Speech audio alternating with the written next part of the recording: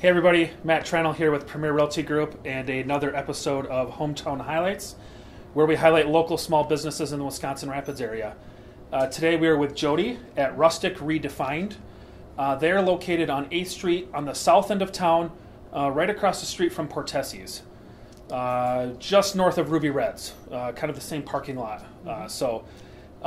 Welcome, Jody. Thank you. Thanks for having me. Yes. So tell us a little bit about Rustic Redefined and what you guys offer here. Okay. We are primarily a clothing, accessory, shoe store. We carry everything from infants all the way up through women's clothing size 3X. So our women starts at extra small and goes through 3X.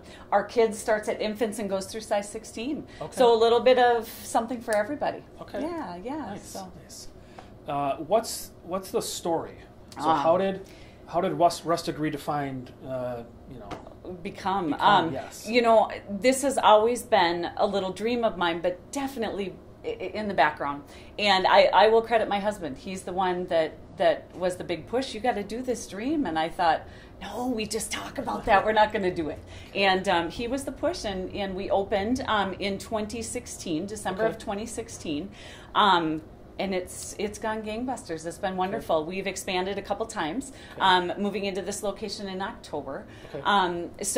Just love it. It's definitely a passion of mine. I'm a shopper anyway, and so it feeds my passion, fills my bucket.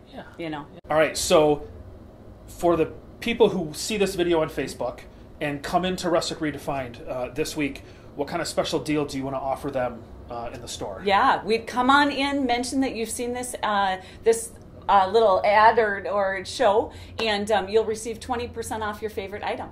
So awesome. So they have everything in here, like she said, guys. I'm seeing jewelry and sunglasses and purses, clothes, baby clothes, adult clothing, all kinds of stuff. So again, Rustic Redefined. We are right across the street from Portesi's, just north of Ruby Reds on the south end of 8th Street in Rapids. Thanks, Jody. Thanks for having me. Yeah.